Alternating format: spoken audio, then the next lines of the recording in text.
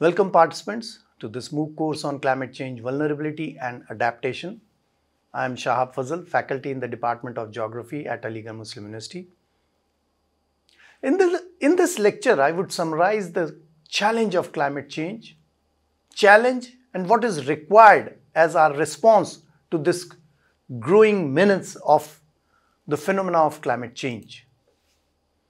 I will try to explain the ARM of climate change. These three words, climate adaptation, A is for adaptation, R is for climate resilience, and M is for climate mitigation. So adaptation, resilience and mitigations, they are everywhere. They are crucial to climate change discussions. But they can also be a bit of a jargon. So in this lecture of climate change, I would try to simplify climate adaptive, resilience and mitigation strategies. What actually they mean? And why these terms are used frequently and commonly and even most widely. That I would try to discuss in this particular lecture. Now I'll give you a very common idea, crude idea to understand the adaptation mitigation term. Imagine you are on a boat in a sea and unfortunately it has a big leak. Water is pouring into the boat.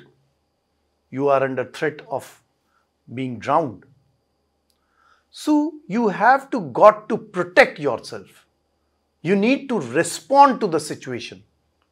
You need to act so that water stops gushing in, which might cause boat to sink.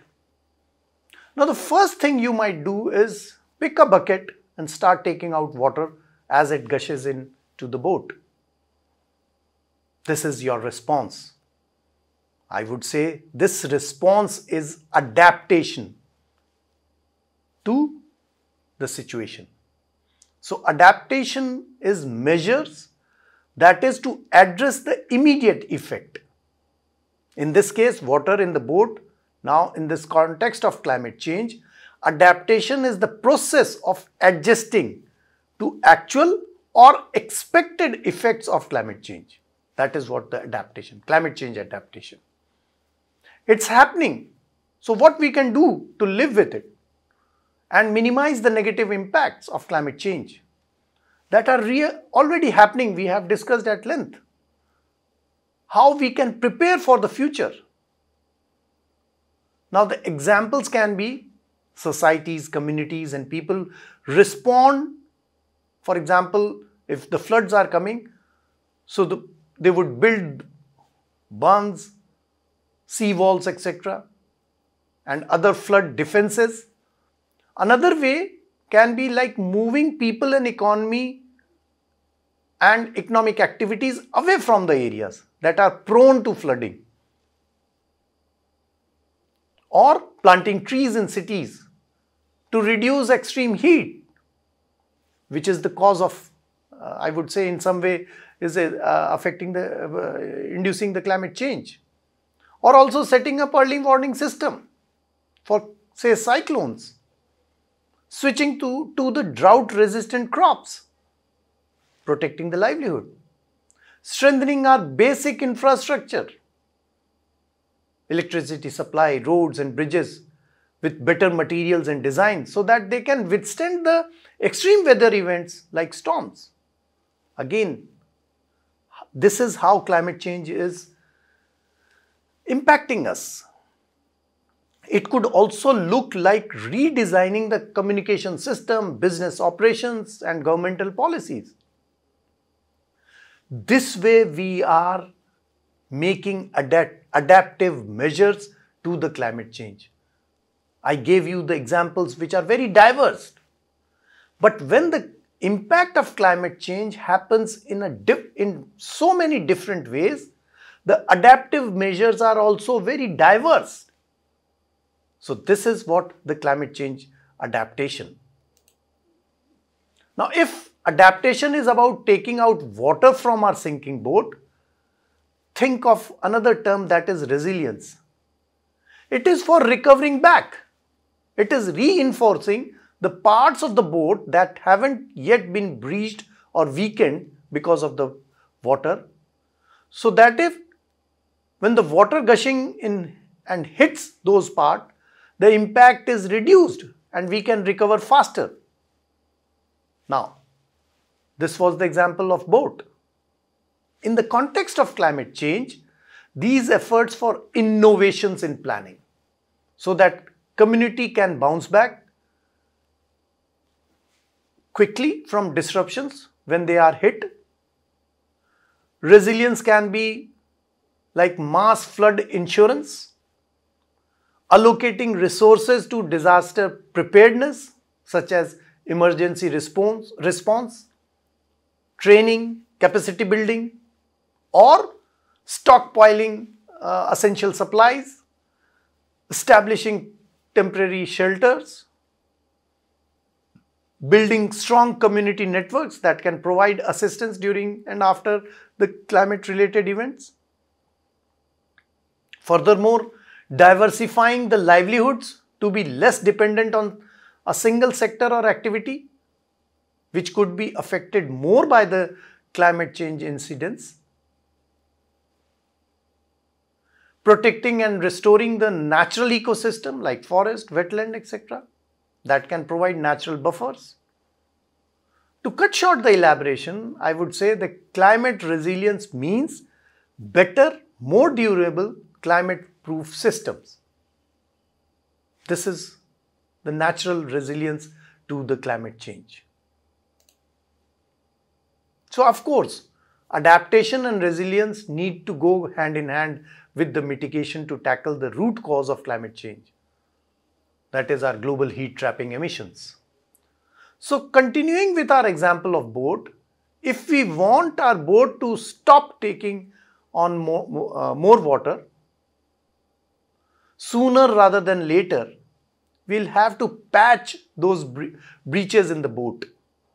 Now, in this context, climate change mitigation means reducing or slowing down the release of greenhouse gases in the atmosphere.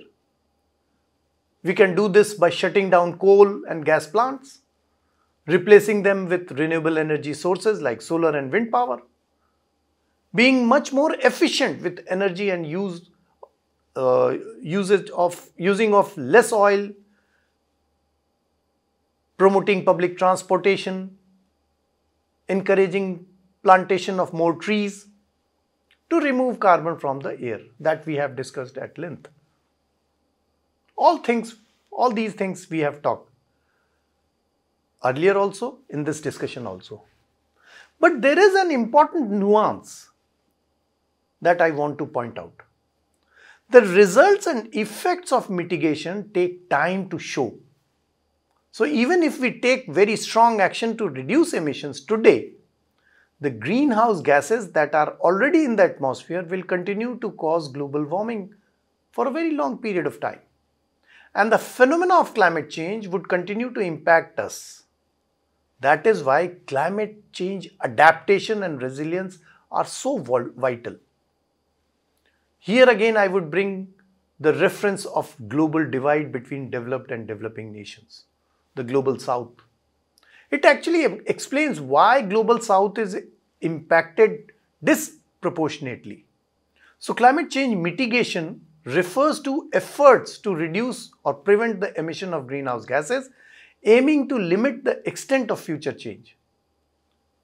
The key strategy includes, again, it might appear as repetition, but in the context of mitigation, climate change mitigation, I need to restate it again.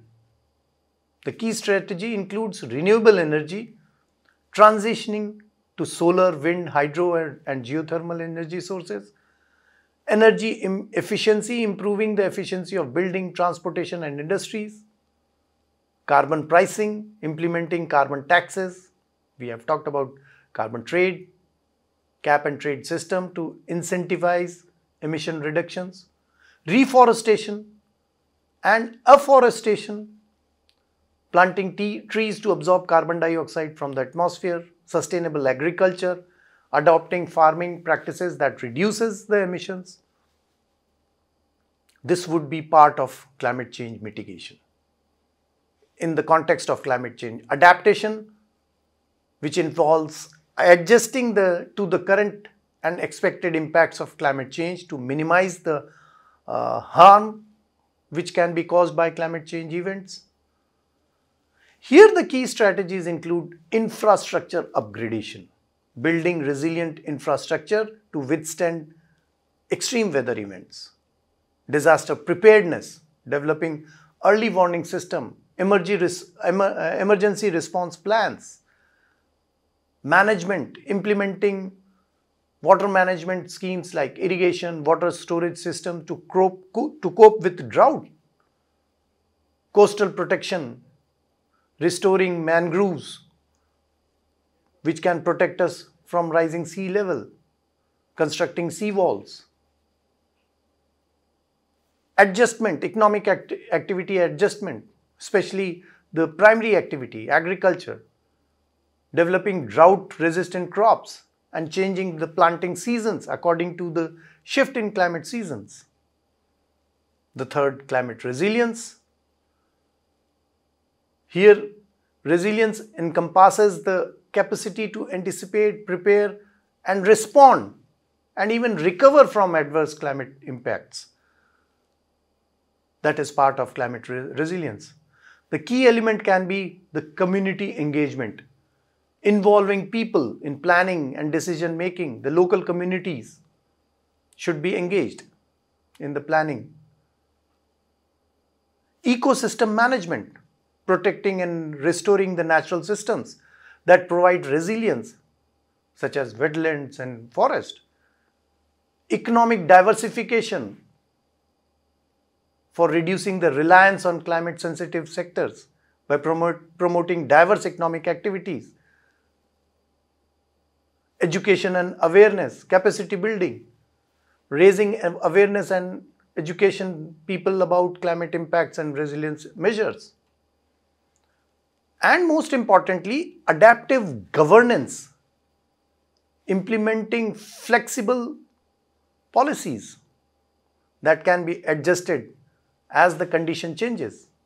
So these are all measures which we can think of in mitigating, adapting and resilience to the climate change. If I can connect the dots for climate change, I would say mitigation reduces the severity of climate change, making adaptation and resilience efforts more manageable. Adaptation ensures that societies can cope with the change that mitigation cannot prevent. Resilience enhances the overall capacity to thrive despite climate challenges by integrating both mitigation and adaptation efforts. And by focusing on these three pillars, the mitigation, adaptation and resilience, we can create a more sustainable and secure future for all. So now I stop here. I tried to highlight the net zero issue, why it is so essential to reach to that level, and to reach that, how we can mitigate, adapt and become more resilient to the climate change phenomena. I tried to highlight that. Hope you now understand the challenge of climate change before the humanity and also the possible remedies. Thanks for joining. Happy learning.